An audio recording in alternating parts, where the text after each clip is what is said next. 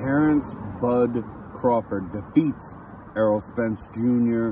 with a 10-8 round, and check this out, a 10-7 round. I was wrong, and I'm going to be the first person to say that. I'm going to come here and tell you that I was wrong. But that being said, I always gave Terrence Crawford his credit of being a phenomenal fighter. And I said that this isn't a safe all around, oh my God, I'm a fanboy, it was just like wrapped up in this. Not surprising that he would win. Not surprising, dude. Not at all. The way that he did it was what was surprising. The way that he did it was incredible. And you know what? He's mainly actually an orthodox fighter who fought in Southpaw, where he's hurt a lot of people and just fought the fight that way in Southpaw. One thing that I did notice right off the bat watching this fight was that Terrence Bud Crawford, by the way, said this himself. The first knockdown, he's off balance. And he was. And he's like, God damn it, all right. But he did get hurt after that. He got hurt after that. He got hurt with many shots that actually didn't drop him. Those are the ones that hurt Errol Spence Jr. the most. And some of the ones that did. You know what I mean? Especially twice in a round for a 10-7 round, which is just, I mean, that alone is up there in history. But it's the manner that he did it in that is very surprising, shocking, as a matter of fact. And a lot of people out there say, oh, I wasn't shocked. But the truth about this is that, which I tried to express, there was nothing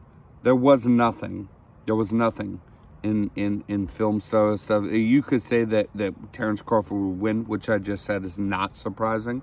But there was nothing to indicate a beating like this. And I hope people recognize that. It was a drubbing. It was crazy. And I want to point something else out real quick. I've noticed that, you know, we had the Tank Ryan fight. Listen, both of these back-to-back we picked right. And the Inoue fight that I'm going to mention, I picked right. But either way, we had the, the Ryan Garcia versus Tank Davis fight. And it actually wasn't, it wasn't like, oh my goodness, this is so entertaining. If you look at it, it was a beating. And it didn't take many punches to do it. The Naoya Inoue versus Stephen Fulton Jr., while Naoya Inoue is moving up in weight class, that looked to be like, I mean, at best, I picked Naoya Inoue to win it, but maybe like a 60-40 fight. That on paper, that was crazy. That was crazy. He just was dominant. He didn't lose rounds in there and stuff, and he just put him away in cold fashion. And Errol Spence Jr. versus Terrence Crawford. The only thing that I can say is that, I mean, for one, if you're a Spence fan, you know, keep being a Spence fan. He's going to come back and he's going to do better things for sure. Just like old Spence that he already has. I mean, he can have a Hall of Fame resume. You can argue a Hall of Fame resume in the welterweight division already with the names that he has under him. But this was really just showcasing, and that's what's nuts. That's what's nuts. The manner that he did it in, getting a 10-7 round against a guy who's never so much as touched the floor before. So, and a 10-8 round and another round, you know, I mean, just like, and two 10-8 rounds, whatever, if that would have went all the way. Now it's a referee stoppage. Credit to Errol Spence for really being about what he says.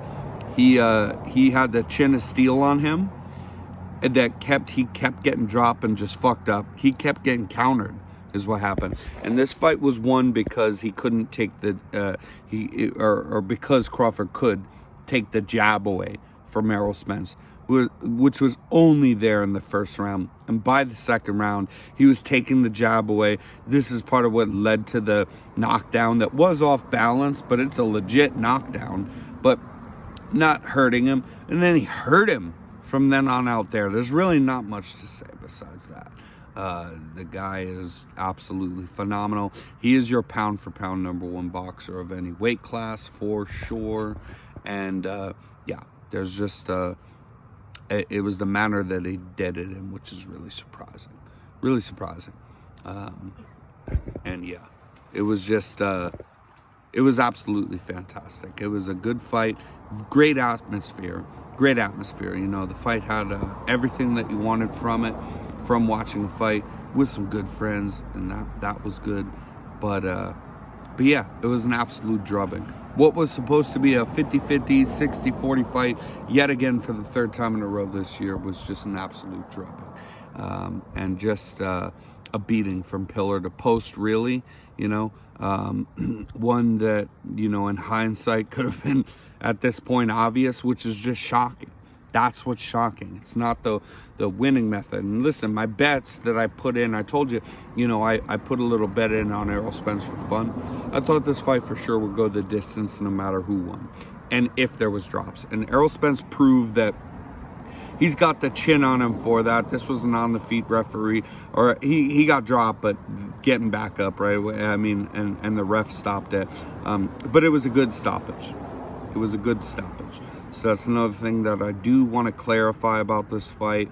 And, you know, I just don't, like, there's not a lot of times where people are so impressive. I mean, what Bud Crawford did right there, as somebody who's not really a Bud Crawford fan, I do respect that. Obviously, he's got so much talent.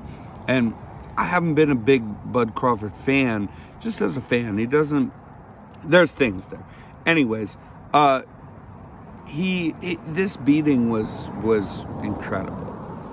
It was incredible. It was eye-opening, and he just doesn't stop. You know, Errol Spence Jr. did do Errol Spence Jr. things in there. He forced a jab in the first round, but it got taken away from him. He said, that's taken away. I'm going to absorb punches, which I can do as well, and I'm going to go to the body. And he touched Terrence Bud Crawford to the body a lot. Sure, some of those were blocked with the lower guard. He had the kind of a shell out so he can guard there and guard the stuff just around the face a bit with his elbows down by his side. But it was taken away. The jab was taken away. And even though Errol Spence did land on his body a lot, it didn't deter Bud Crawford. And there was a couple little overhands that Spence hit in between, which you probably maybe even missed because of the absolute beating of that fight. Maybe you didn't see it. So, but I saw it. And the thing that told me is that he's still, I mean, he took away the jab so fast. He's hitting you to the body still all throughout the fight. You made him pay for it worse than what he was given. And the shots didn't deter your cardio, didn't deter the combinations. It only increased throughout the fight. This is a special talent. This is a really special guy. It doesn't matter really so much if we're doing, you know, we're doing real talk here. If you're a fan of his or not, you gotta, the guy's the pound for pound number one.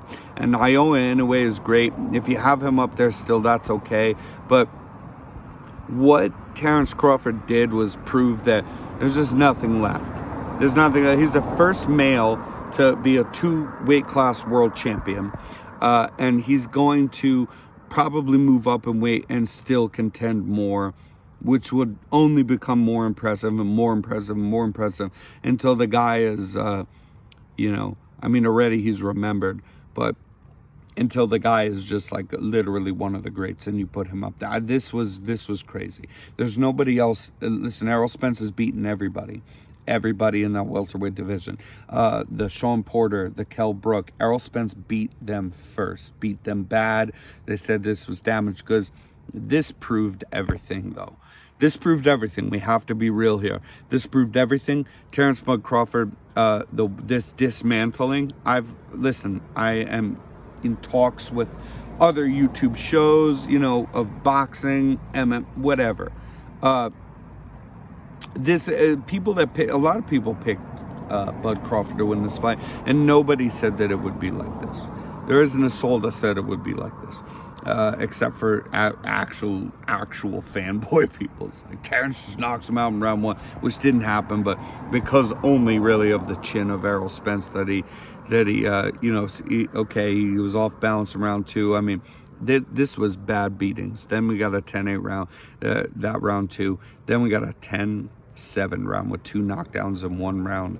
against Errol Spence Jr., who has never hit the canvas before. So this was eye-opening, and I just want to be real about it. I want to be real about it and tell you what I saw in this reaction here, in the moment, instant reaction, and Errol Spence just dipping his head to the left all the time. So in this fight, this is a little boxing tip for you guys if you actually are fans of boxing.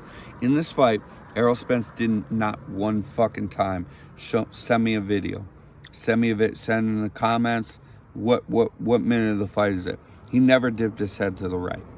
The head dipping to get off the line of the jab was always to the left, and then it was caught with the hard southpaw jab, you know, or the straight, you know.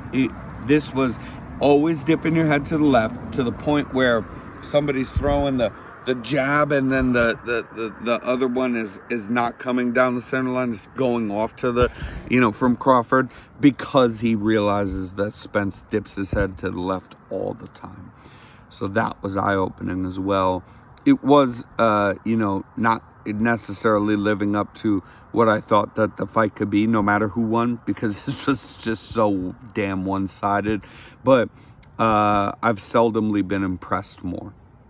So I'll say that.